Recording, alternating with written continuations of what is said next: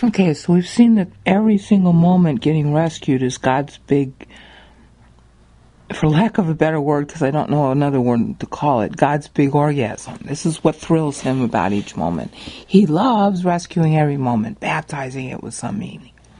That's the ultimate victory, okay? Because then it doesn't matter if the outcome is good or bad. It doesn't matter if Satan wins. Because he gets to do what he wants anyway. Practice righteousness in whatever form it is. Totally free. So Satan really is free to win. And it's okay that he's free to win. It's not a compromise of righteousness if Satan wins. This is something the Calvinists don't understand. They think that God has to gerrymander or restrict or constrain in order to win. They have no understanding of sovereignty at all. It's a little crack up. The guys who rightly stress grace and sovereignty are the ones who least understand either one. Okay. But it's a normal question to say, well, okay, fine, every single moment, no matter what happens, is a victory because God really just wants to practice righteousness no matter how the outcome turns out. But wouldn't it be an unrighteous outcome if Satan wins? Isn't that unrighteous? I mean, I'm included in this. Hold on. I'm included in this. I mean, for Satan to win, that would be unjust, wouldn't it? And the point of the previous increment was to explain that even if Satan wins, he loses. Because first of all, he's not going to be happy. I mean, what's the point of being alive if you're not happy? And second, all those things that he's going to do are exactly the same things that he's doing now. And he's not winning now. So if he wins, he doesn't win. So that outcome is not winning. Even if he wins over God, he's not winning. It begs the question of what constitutes a winning outcome. And the point of the last increment was, you win even if you lose. Because what winning means is that you're fulfilled by practicing righteousness. That's the only thing that's fulfilling. But dato yatstik, out of his knowledge he makes righteous, Isaiah 53:11.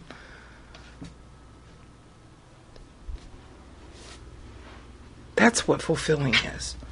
Now God happens to pronounce, because he feels like it, that saves. Because to God it's fulfilling to save. That's his opinion. He's omnipotent, he can do whatever he wants. And that's what he wants to do with it, is save, rescue. B'dato yatstik. He manufactures righteousness. We are baptized with the righteousness of Christ, 2 Corinthians 5:21. God just flat pronounces that. It's just flat his omnipotent decision, and he makes good on it because he feels like it. That's what he likes. See how practicing righteousness and pronouncing righteousness are two sides of a coin? And see how that outcome of saving us pleases him? And we're certainly pleased by it. I mean, I don't want to go to the lake of fire, do you? But salvation doesn't mean that everything's nice and feels good. I mean, how long have you been saved? Probably a while. Do you feel good all the time? No. But you know you're saved all the time, hopefully. If not, you're going to start knowing at some point. You can't die. You can't go to hell. You can't be apart from God whether you want to or not. That's an outcome.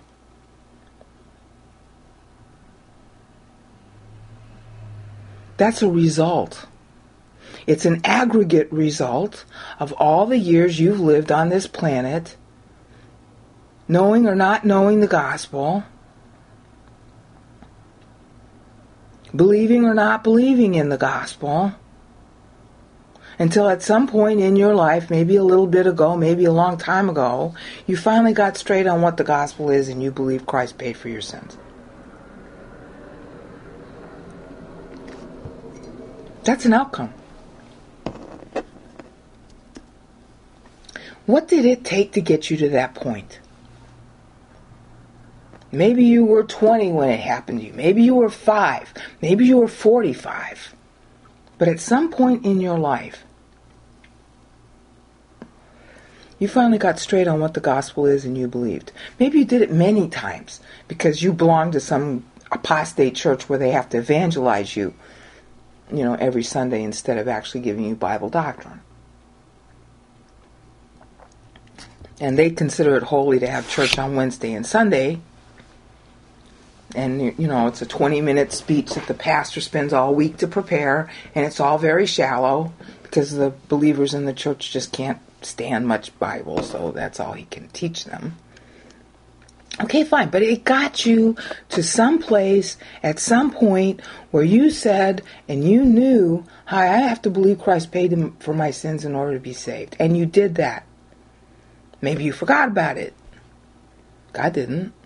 It was still an outcome. And everything in not only your life, remember the analogy I made to the shower, everything in your life led to that moment. And it wasn't just your life. It was your parents and your parents' parents and everybody in your periphery and everybody in their periphery. So the whole population of the earth up to the time you believed in Christ was involved in that moment. You get that, right? When you breathe, you're able to breathe because the blood of your ancestors is running through your veins. So all the people prior to you who are part of your DNA are part of your breathing right now. You're not your own. You didn't produce yourself. You had some say in the matter, and you still do. You always have volition, but you're not totally your own. You're just part of a total. When you take a shower, somebody else had to make the pipes, somebody else had to make the shower head, somebody else had to make sure that the water gets up through the shower head and out onto your body, which you also didn't make. You have some say over it, over its health, over its, ability to move. But you didn't produce your body, you didn't produce the shower head, you didn't produce the water, you didn't produce the pipes. You're paying for the rental or you bought your house. You might have even installed the shower head and you might have even installed the plumbing. Okay, but somebody else made the pipes and somebody else made the shower head. You didn't make it. So everything you do is a product of somebody else. So every moment you live is a product of many somebody else's, all of which are enabled by God. So every moment is an outcome of all the prior moments. You got that. So it's not just the moment practicing righteousness fulfillment that's occurring in that moment. It's all the prior moments being summed up in that moment. Every moment that exists is a sum total of all the prior moments. And God's orchestrating the whole thing because He has to see it from start to finish. And so when He sees that moment, unlike us, He sees all of what it took for that moment to occur that way. Good, bad, or indifferent. That's an outcome. The meaning of the moment, therefore, is not its own making. The meaning of the moment, therefore, is not solely what you and I see in that moment. It's a product of everything that went before. And I mean everything. If truth is going to be free and truth is going to be full spectrum, there's no shaving. And it's all united. So part of the moment that you're experiencing right now includes Mohammed, Hitler, Mussolini, Genghis Khan. I'm trying to name bad people. People, humans consider bad. The moment you're living right now is a product of those people too. Now, why am I bringing this up? I'm trying to keep on showing how the practicing of righteousness is the end game. Grand strategy, as anybody will tell you in military science, grand strategy means that when you go to war, you have an ultimate purpose, an ultimate objective you're trying to achieve, and then you have to first properly define that. And if your grand strategy is wrong, it won't matter if all of your tactical strategies and other strategies are right. In other words, Hitler's grand strategy was to have the 1,000-year Reich.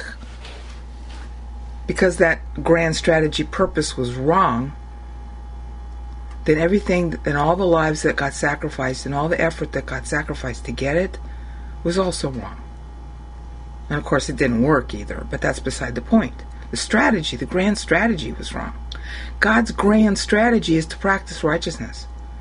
And in the last increment we saw how, well, every single moment is a victory and it can't be defeated at all, period.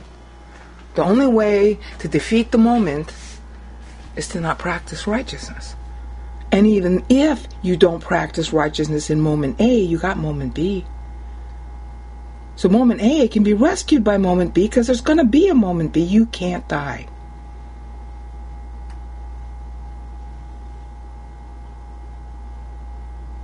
So since every moment is the product of every other moment, it's past. And since every moment is a moment to practice righteousness in itself, is a victory in itself, then all those prior moments are rescued by every moment you practice righteousness, however small. And granted, I'm sure a bunch of the prior moments that led up to the one that you're in, there were a bunch of prior moments that had practicing righteousness in them also. But the moment you're in is a moment to practice righteousness right now. And it can rescue all those prior moments because it's the sum of all those prior moments. And if you fail, as you will, I do every day, if I were to say how many moments am I practicing righteousness in a 24-hour day versus the whole day. Well, every time I use 1 John 1:9, I'm practicing righteousness. That just rescued all the prior moments prior to the time I used 1 John 1:9.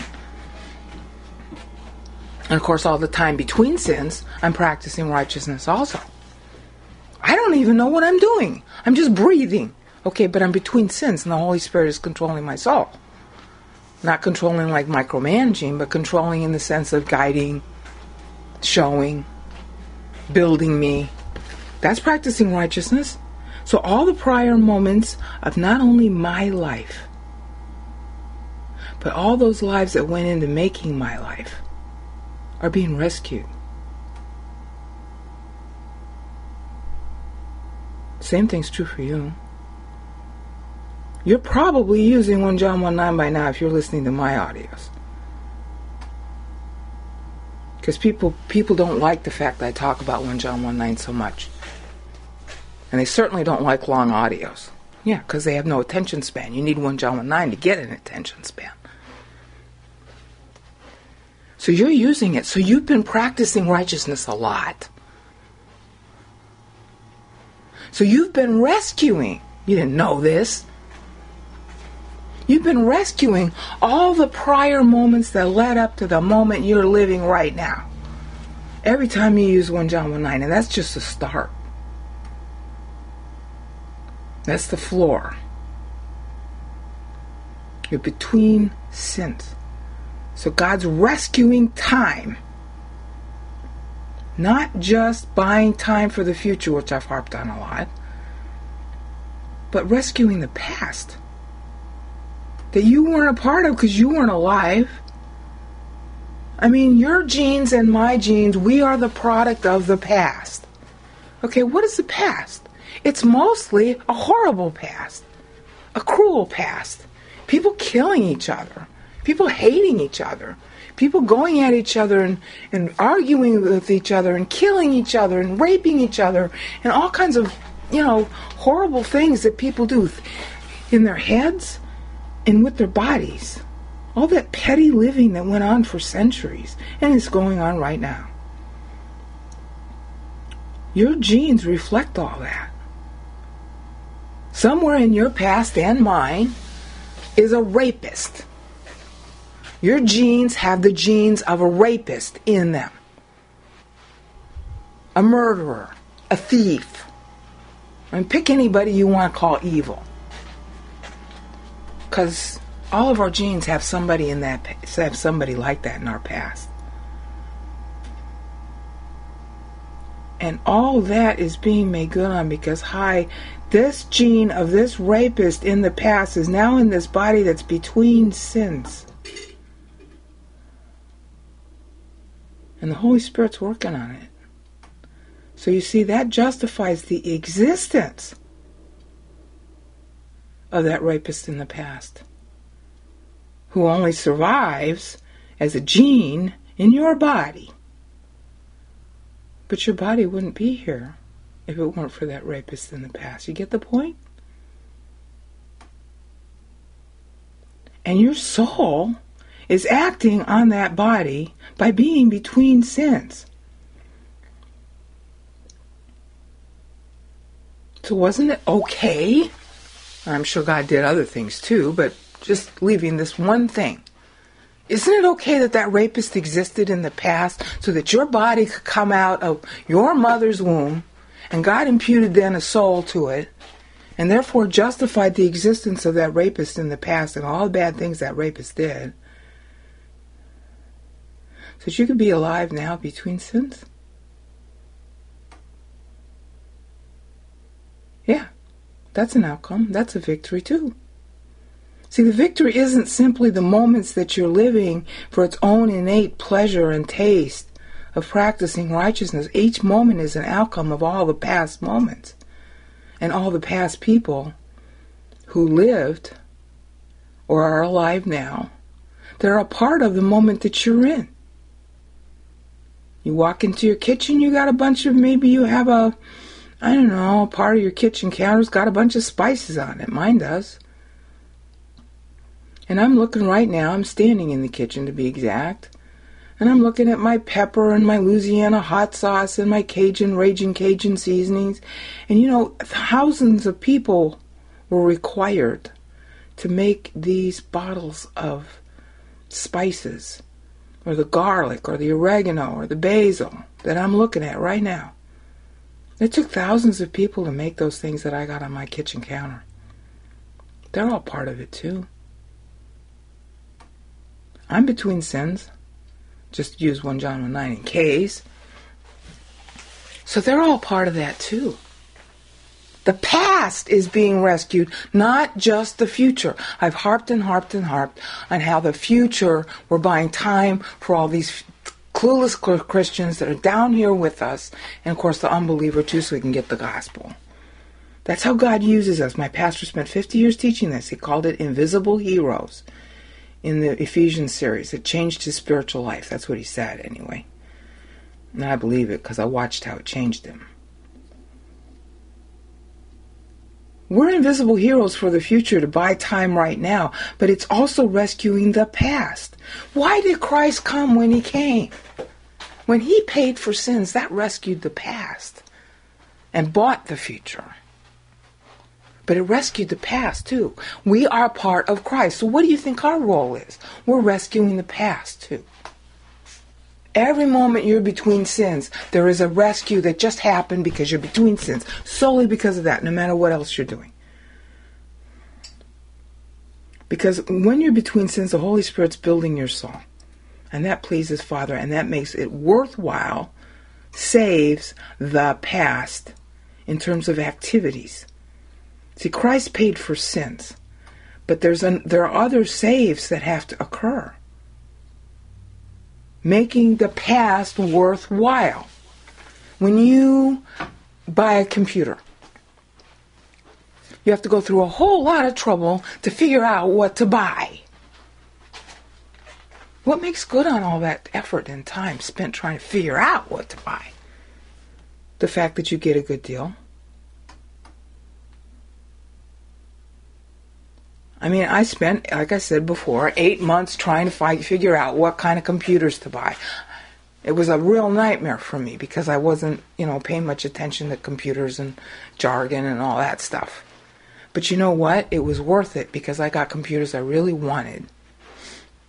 I'm really happy, and I don't feel sorry for the fact that I spent so much time and effort. The actual money cost was not very much. It was the time and effort that was horrendous. But it was worth it. That's how God feels about these moments where we're between sins. The Holy Spirit is building this soul inside a body that is a product of how many other bodies, all the bodies in the past, and everything that they did. So that this moment can occur, that the Holy Spirit is building this soul that's going to live forever, and that moment of Him building this soul is also on stage in front of God's face forever, and He loves it. Because why? Because He's practicing righteousness. And you agreed to it. Are you meritorious because you agreed to it? No, you were smart. Who wouldn't agree to something that benefits the self? Our problem is that we don't understand what benefit means. I used 1 John 1:9 a few minutes ago. That was to my benefit. I'm not a good person because I did that. I'm a good person because of what He's doing with it. And that's justifying all the genes of all the people that are sort of, as it were, in me. So now all those people, presuming, it's probably only 1% of them are actually saved. They're dead. They're up in heaven, the saved ones. And they're saying, oh, look what God did to brain out. Oh, see, I'm part of brain out because my DNA is in brain out. Don't you think that they're happy? Don't you think that they're kind of like, oh, wow, this is a big moment for them? Apparently, I'm descended from a lot of Calvinists, which is ironic. At least half of me is. And I'm saying Calvinists even though, Calvinism is not something that's DNA. But the people who believed in Calvinism had bodies with DNA, and their bodies are part of what makes me me. Don't you think they're happy? They're happy, number one, because they know how evil Calvinism is now. And they're glad to know that somebody's finally fessing up to it.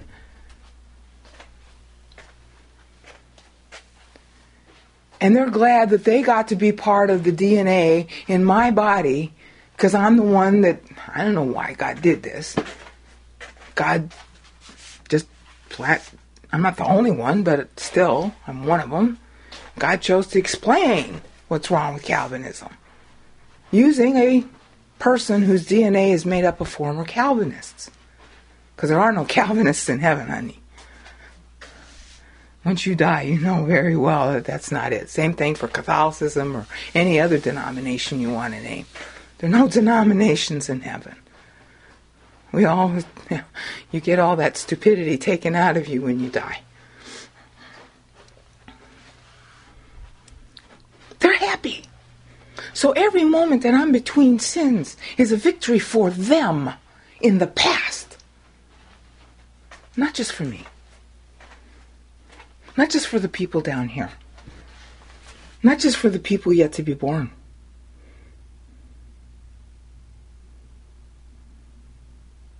So see, it's an outcome. Every moment that you are between sins, and I'm not even talking yet about actually using Bible. I mean, 1 John 1:9 is a type of use of Bible, but it's a floor. It's an entry.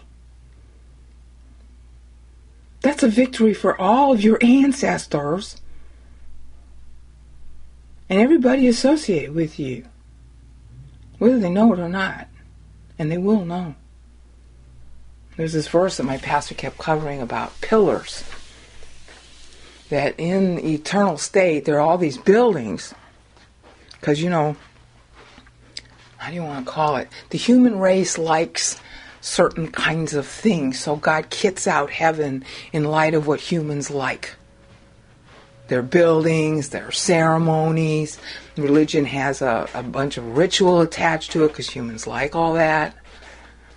The parades. There's food. But you have to apparently be a member of the elite to eat. I'm not really sure about that. My pastor talked about it that way. Humans like certain structures and societal things. So God kits out heaven that way. And one of the things he kits out, because humans like buildings, are buildings. And the pillars are, in the ancient world, what you did is you carved onto stone so it would last the exploits of a particular king. What did he accomplish in his reign? What was good about that king? And in the more honest societies, of which there were few, what was bad about that king? It was carved in stone, so it would last. Well, that's what is depicted about believers who are made kings, is that their so-called exploits are in stone. That makes me nervous and upset, but hey, it's God's rule, so it's God's rule. In other words, if I make it, or if you make it, and either or both of us are crowned kings in eternity, there's going to be a pillar that just puts down our lives on that pillar.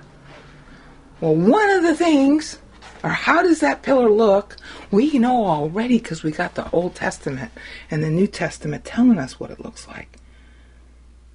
We got the Book of Kings, for example, Chronicles, story of Abraham, story of Isaac, story of Jacob.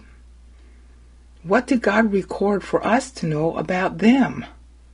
Well, there's a sort of report going to be carved in stone about the kings among us. And if you and or I are in that list, there's going to be a pillar with your name on it, or my name on it, or both, that says, what? I don't know your story. You'll have to, write out your own story. And this is going to hurt to even talk about my own, but I'm going to try. Brain out used 1 John 1:9. Brain out believed. Brain out kept believing. Brain out was kind of an ass too. Of course, the particulars of how I was an ass are probably going to be there. And they're really bad. I've been an ass in ways that most Christians wouldn't even know how to be an ass. In my head. And that's worse.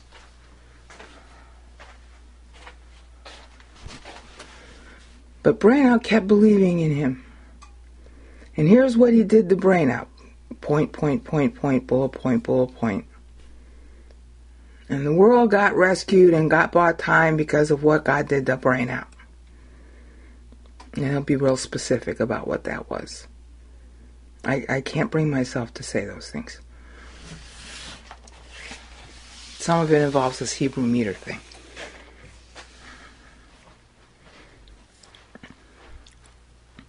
That's going to be public. Forever. People are going to visit these pillars.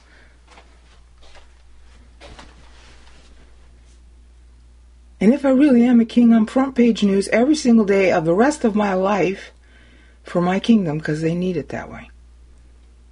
And I've talked about that before, that's the future. But what I didn't talk about, and I'm talking about now, is the past. The victory of the moment for itself, even if there was no other victory, and even if you fail in that moment, is that you tried to practice righteousness. That was the theme of the last increment.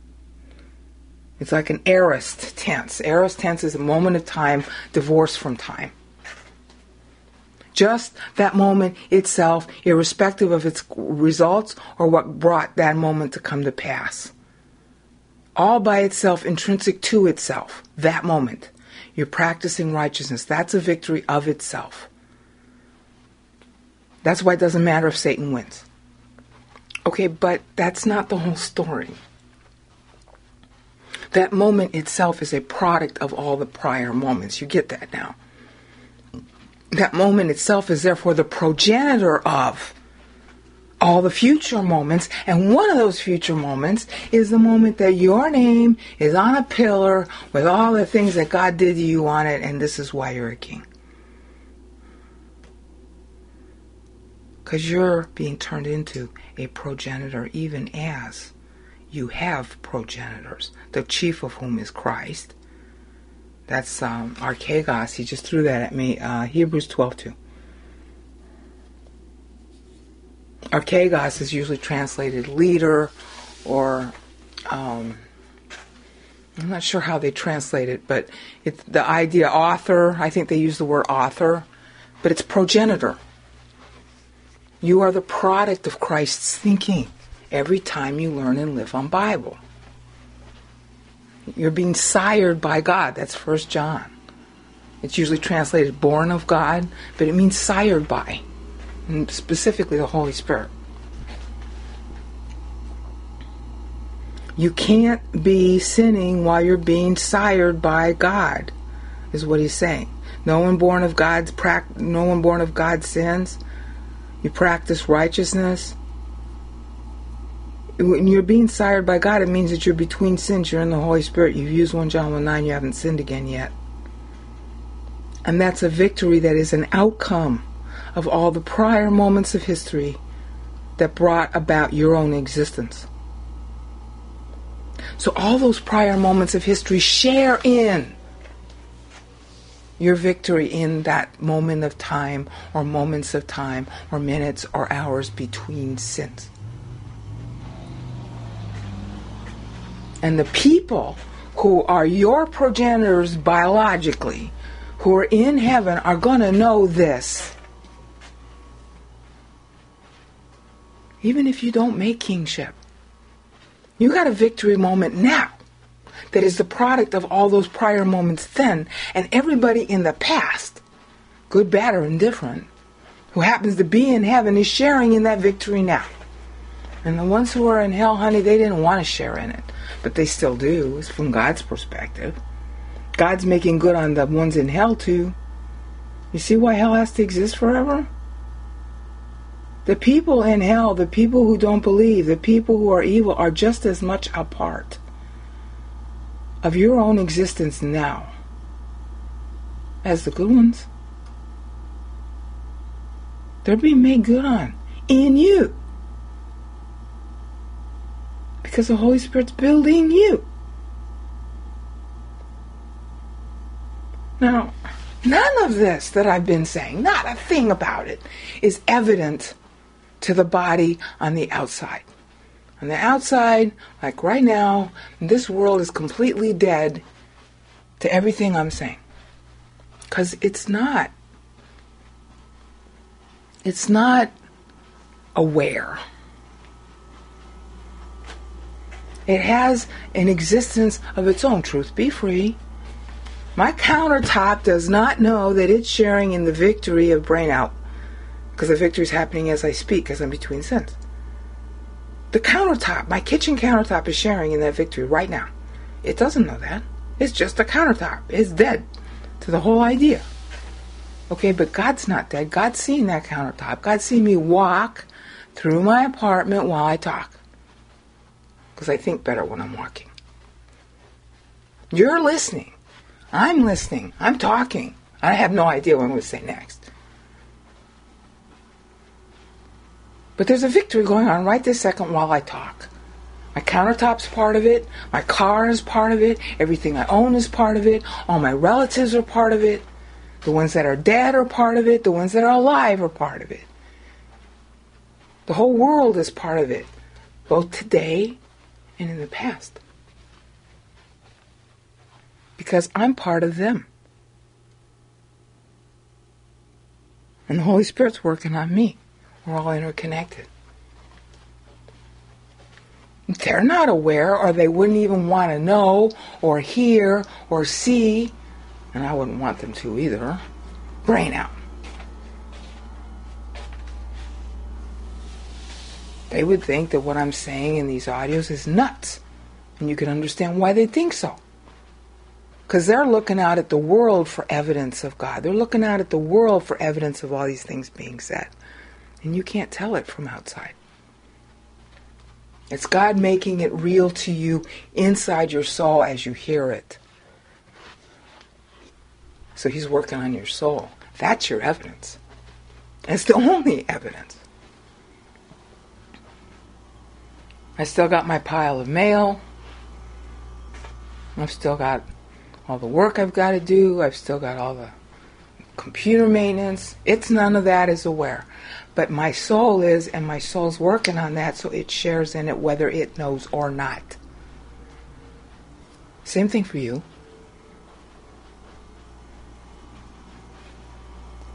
So the victory is not merely the moment divorced from time, which is enough justification for that moment to want that moment at all, even if there were no victory before or after or no outcome. But there is an outcome, because every moment is itself an outcome of all the past moments. And of course is the progenitor of all future moments. He just threw something into my mind. My pastor kept on saying, the idea of making a decision is to preserve the option to make greater decisions in the future. That's not exactly how he worded it, but that's what he's talking about. That freedom is you make a decision that produces freedom so that your options to make greater decisions in the future occurs. Every time you practice righteousness, that's what you're doing. You're making good on the past. And you're setting up a better future for everybody. But it will never, ever, ever, ever, ever be evident. It's a declaration God makes because that's how He practices righteousness on the moment. This is the way He baptizes the moment. I'm between sins. He's building my soul. God's decreeing a whole bunch of other stuff to save the past, to save the future, to make the future more free, to make the past productive of freedom. It's total victory all around. It's like knitting together the veil in the temple. I don't know how much you are aware of the construction of that veil. And there's some speculation that maybe what we're told isn't 100% true. But supposedly the temple veil, and you can check this with someone else to see if I'm citing it incorrectly, but I believe that the reports are that the temple veil was something like 6 feet thick. It was woven of threads, blue, purple, red, and I want to say gold. It was woven 6 feet thick material. I can't even fathom how you do that. The loom would have to be, 8 feet or 9 feet thick. And I don't even know how you weave material that thick. And it was 90 feet high. I think that comes from Josephus, but I think also the story's in the Bible. It's also in the Talmud somewhere. 90 feet tall, 6 feet thick. Well, each life is like a thread. And to thread it so that every thread connects some way to every other thread, that's what God's doing with history. Your life is a bunch of threads that's very thick. And every moment of your life is being threaded to the future by God in ways you can't detect. The world cannot detect what I'm saying. The only way you know it is through Bible and through God. But it's the meaning He baptizes onto everything, knitting everything together for good. He just threw that at my mind. Romans 8:28. This is what Romans 8:28 is. Now, when you live out this life, it's total blank to your body, total blank to your external existence. This is called living on faith. This is really what it is. You know this is God. You know this is how He thinks. You know this is what He's doing, but honey, you can't see it.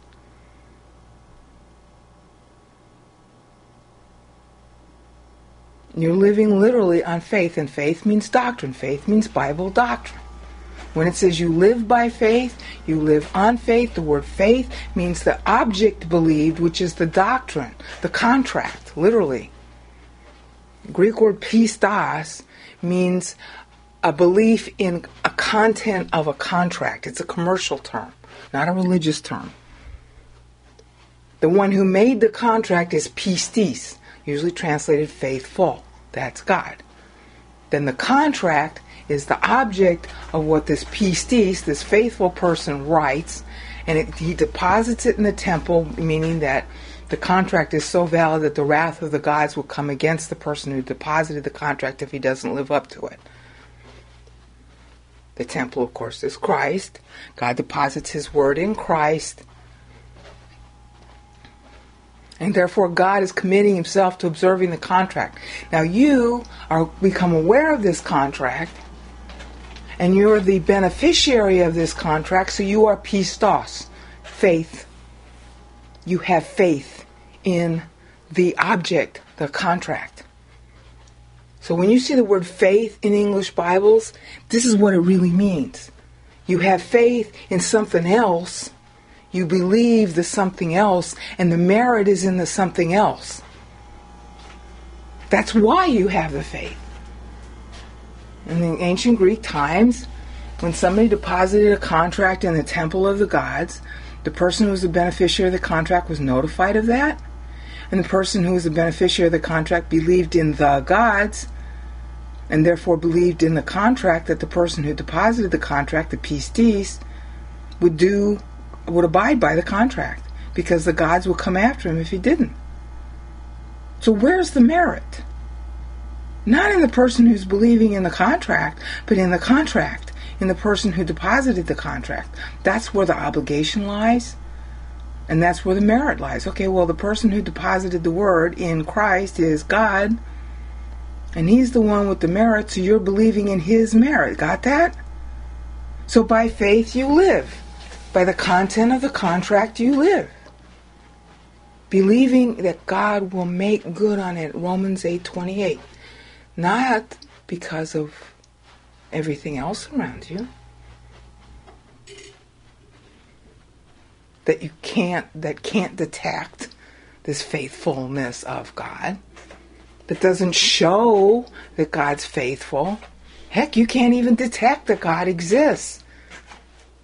Except through math, and except through looking up at the stars at the sky. Otherwise, all this stuff seems completely dead and unrelated to God, which of course it is because it's free. So you are living by faith. And that's the next victory. Remember, I've been saying all along how you're the product of the past.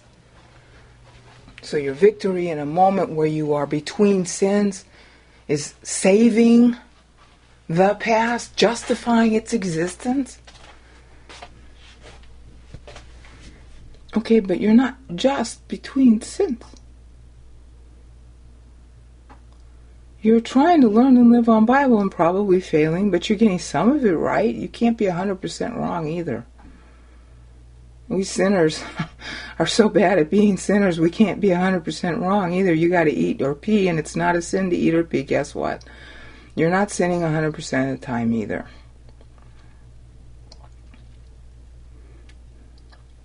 So when you're between sins, you're not simply just standing there blank-minded between sins. No, if you're between sins, the Holy Spirit's building your soul. Therefore, some kind of Bible ideas or verses are hitting you. And you're interacting with them. So that's how come your soul is being built, and that's how your soul is being built, and that's God making good on everything. Romans 8:28. So now there's more going on. You're writing an email between sins. You're doing the dishes between sins. You're driving your car between sins. You're waiting at the bus stop between sins. You're taking a shower between sins. You're cleaning out your closet between sins. And Bible ideas are hitting your head while you do that. So that's part of the, what do you want to call it, the mechanism of what God's using. He's using the activity to build you, but the actual building that's going on isn't necessarily related to what you're doing at all. It's related to the principles that are hitting your head. And you can't see that either, and you can't even control it, and you don't know what's going on, but it's going on.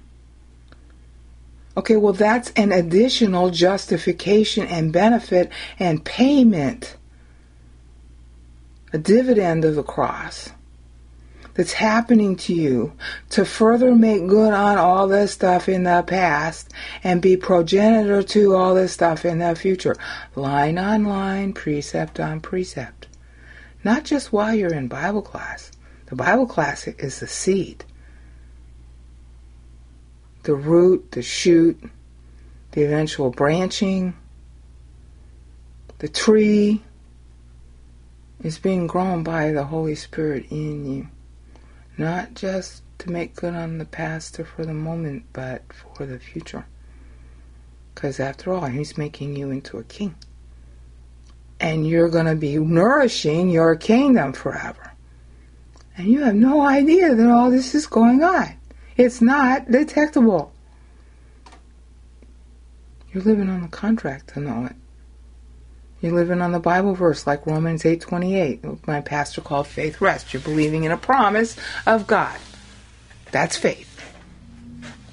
It's faith in faith. Faith, you're believing. Faith, the contract. First meaning of the Greek word pistis. Pistos meant faithful. Pistis means the faith that you believe in. I had them backwards in my earlier explanation. You're believing in the contract. The contract itself is a statement of faith. The doctrine. And it's being built in you so that you too are becoming pistos, faithful, by God's decree and by God's creation and by God's insurance. So those moments when you're practicing righteousness are the sum total and the justification for the prior moments of your own and everybody else, and are laying the foundation for a future that God Himself is threading together in this big, thick veil.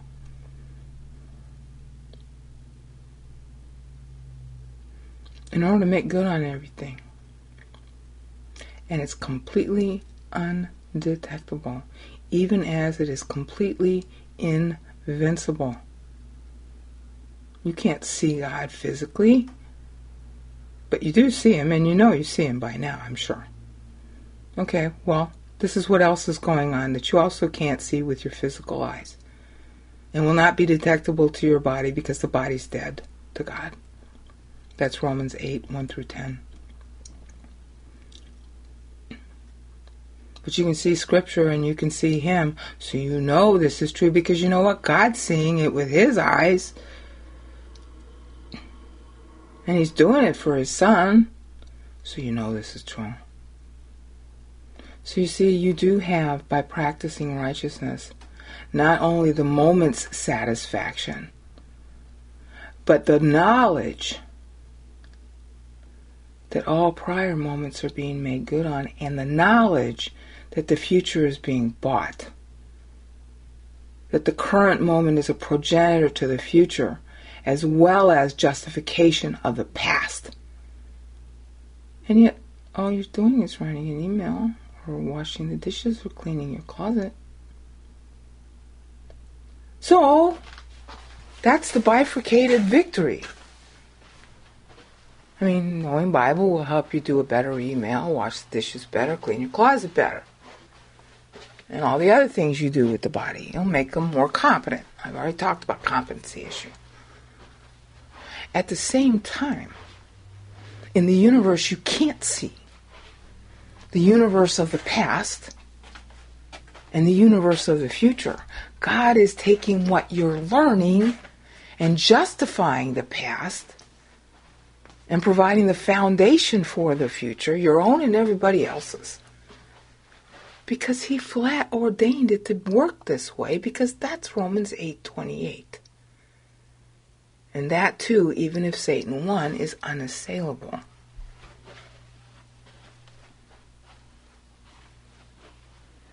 Because even if Satan won, Satan only if Satan won an hour from now, the only thing he can change is the future. And don't you think God would know if Satan won? And in fact, God does know, and he tells us Satan isn't going to win. But so what if he did?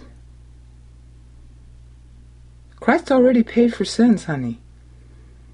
Can't take that away. Satan can't undo the past. Because if he undoes the past, then he undoes his own past. So he's not going to do that. The only thing Satan could change if he beat God was take over the future. Okay, but the past is already made good on. So what do you think the future's going to be? And since God is still practicing righteousness, honey, there's no defeat against the future either. Even if Satan won, which he's not going to do, but even if he did, so what? So you see, your life is exactly like Christ, because Christ on the cross made good on the past, which is why you're here, to be able to be you. And every moment you're between sins, you're not simply between sins, you're learning Bible. And that's adding dividends. You're a dividend of the cross. And more is being added to you, and therefore more justification against the past that went wrong is being made. And more justification and foundation for the future is being laid. And you're a progenitor of it. And someday, maybe 100 years from now, assuming the universe lasts that long, somebody's going to be a product of you. And if you end up being a king, a whole bunch of people are going to be a product of you. And that's the ultimate about outcome. You know, the last thing we just talked about, the moment. Now we're talking outcome. You are an outcome yourself, and somebody's going to be, not just one somebody, a whole bunch of people are going to be an outcome of you. Even while you're just on the surface writing an email, trying to do it better, using Bible to do it, or cleaning your toilet in order to use Bible better. That's your motive for cleaning the toilet. It's not about cleaning the toilet. It's not about what you eat for breakfast. It's not about the email you're writing. It's about what God is doing to you while you do it. And what that moment means has an effect all the way back to the past to justify it. More and more. Romans 8:28. And all the way future. Forever. And the biggest thing, at least for me, the biggest motive I have in wanting to go through this, is God sees it now. It pleases him now. But it isn't simply about his pleasure, because he wants it to do all these other jobs too. And you know what? He sees it. So I believe him. I can't see it. That's Hebrews 2. We don't see it happening now. He's sated. Well, you know, Psalm 110 is taking place. Operation Footstool. We don't see it now. But it's happening. So we live by faith, not by sight.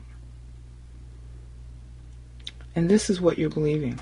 This is what's happening. All the past, all the future, all justified in the one moment you're living between sins, every moment you pick. That's the satisfaction. So you're just like Christ, Isaiah 53:11. Yireh, he sees, Yizbah, he's satisfied. So you can be too.